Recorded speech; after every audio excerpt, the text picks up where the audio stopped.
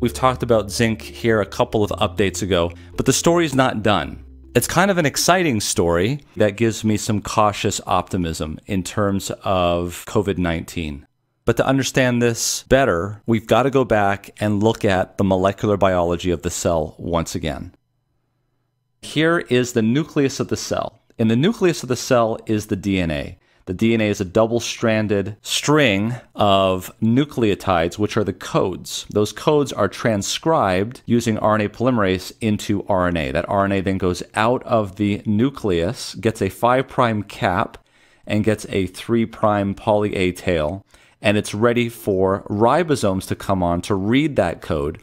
And that code is then translated into the code of amino acids, which amino acid after amino acid will turn into a polypeptide, which turns into a protein. And proteins are how the cell gets things done. So it moves by proteins, actin and myosin. It can bind oxygen through hemoglobin. It can do cellular metabolism. All of those enzymes in glycolysis, in the citric acid cycle, all those things that you learned in biochemistry, those are all enzymes, those are all proteins. So that's the normal situation. Now enter coronavirus. Coronavirus has its own genome. It is made out of RNA, and that RNA just happens to have a 5' head and a poly A tail. So when it pops into the cytosol, it's going to be read by those same ribosomes that can't tell the difference. Except this time, instead of making a protein that's useful to your cell, this RNA that comes out of the virus is going to make something called a RNA-dependent RNA polymerase. And it's this enzyme right here that is going to read from the 3' end to the 5' end of the viral RNA and replicate it. So this RNA-dependent RNA polymerase makes more viral genomes. It's also known as replicase for that reason. And there's something that has been shown to inhibit this replicase, and that is zinc. Zinc will shut down RNA-dependent RNA polymerase or replicase. And so that is what we learned. The problem is, how do you get zinc inside the cell? The problem with zinc is that it's an ion. It's a 2+ ion. And ions cannot get through the cellular membrane unless there's a transporter that allows it to come in. In fact, the way that they tested this in the paper is with an ionophore, which allows the zinc to come into the cell. So they could see that the activity of this RNA-dependent RNA polymerase was reduced. This is the paper. Zinc inhibits coronavirus RNA polymerase activity in vitro, and zinc ionophores block the replication of these viruses in cell culture. When they looked at the SARS-CoV virus, that was the one that was seen back in 2002, as the zinc concentration inside the cell went up, you can see that the byproduct of the RNA-dependent RNA polymerase went down, down, down, clearly demonstrating that zinc intracellularly is going to block this very important enzyme of the virus. Well, that's great. We've got zinc that's going to block it, but how are we going to get zinc inside the cell? It's one thing to say that you're going to take zinc supplements, but how do those zinc supplements, first of all, get absorbed into your body, into the blood, into the extracellular space? And then finally, how are you going to get that zinc from the extracellular space into the intracellular space in the cytosol where it needs to work on these infected cells and these viral proteins? Well, that's another thing altogether.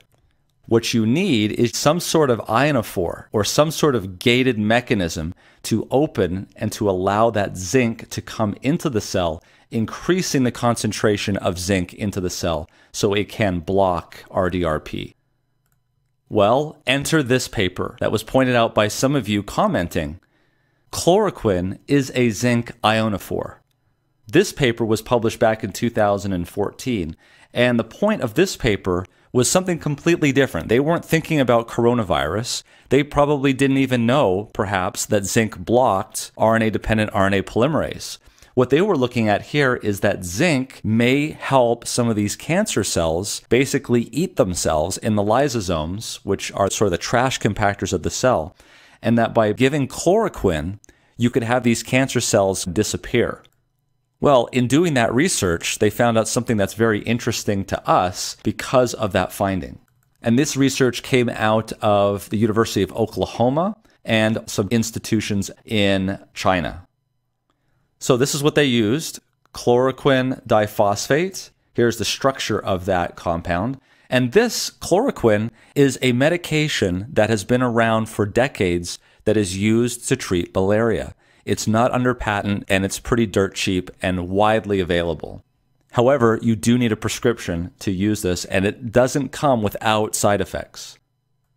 What they show is that they were able to detect intracellular zinc by checking its fluorescence. Here on the x-axis, we have increasing concentrations of chloroquine, and the white bars represents those cells that were bathed in only 5 micromolar solution of zinc chloride, and the black was in 10 times that amount at 50 micromolars concentration of zinc chloride.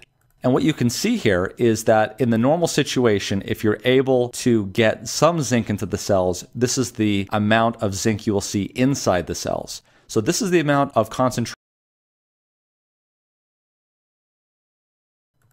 And in the discussion, we've got the conclusion of the matter. The conclusion that chloroquine is a zinc ionophore is based on the detection of significantly elevated intracellular zinc levels when both zinc and chloroquine were added to the cell culture medium. So the question is this being used? And to that, I turn to Korea Biomedical Review. Physicians Work Out Treatment Guidelines for Coronavirus. Notice that this is published here on the 13th of February when they were starting to see an uptick in their cases in Korea. And the article goes on to say, Korean physicians treating the patients infected with the new coronavirus, COVID-19, have established the treatment guidelines for the unpreceded coronavirus.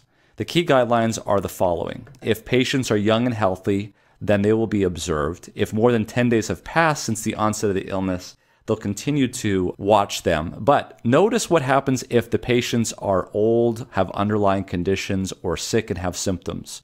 They say here for antiviral treatment, the doctors recommend lopinavir and ritonavir. This is basically the medication Kaletra, which is an HIV medication, and they recommend 2 tablets twice a day.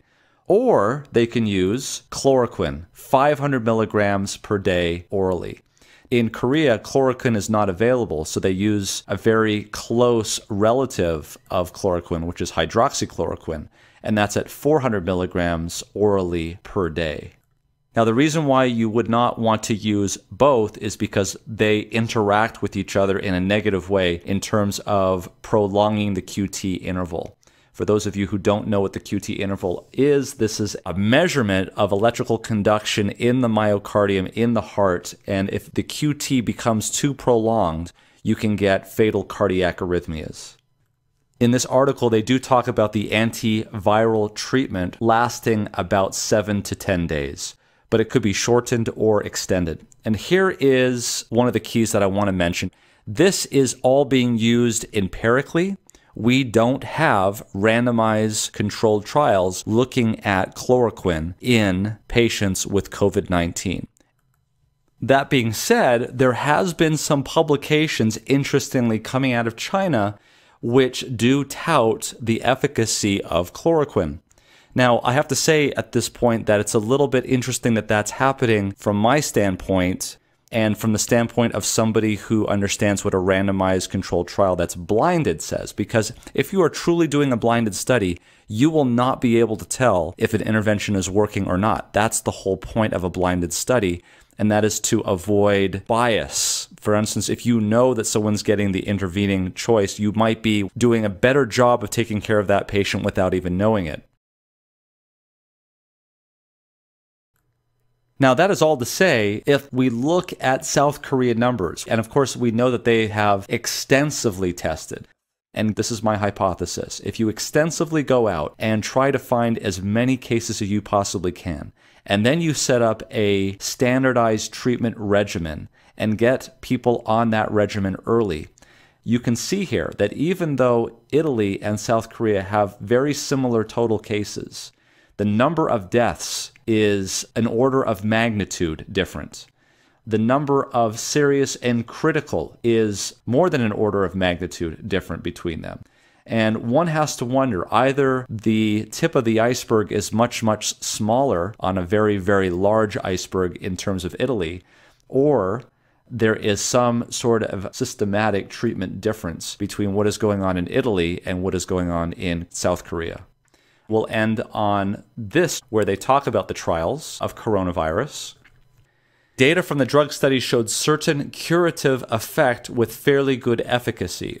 Chinese National Center for Biotechnology Development Deputy Head Sun Yanrong said that chloroquine, an anti-malarial medication, was selected after several screening rounds of thousands of existing drugs. According to Sun, patients treated with chloroquine demonstrated a better drop in fever, improvement of lung CT images, and required a shorter time to recover compared to parallel groups. The percentage of patients with negative viral nucleic acid tests was also higher with the anti-malarial drug. Chloroquine has so far showed no obvious serious adverse reactions in more than 100 participants in the trials.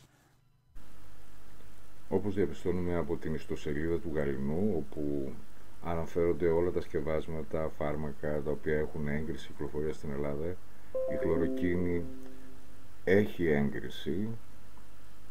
Δεν υπάρχει αυτή τη στιγμή η διάθεσή της, όμως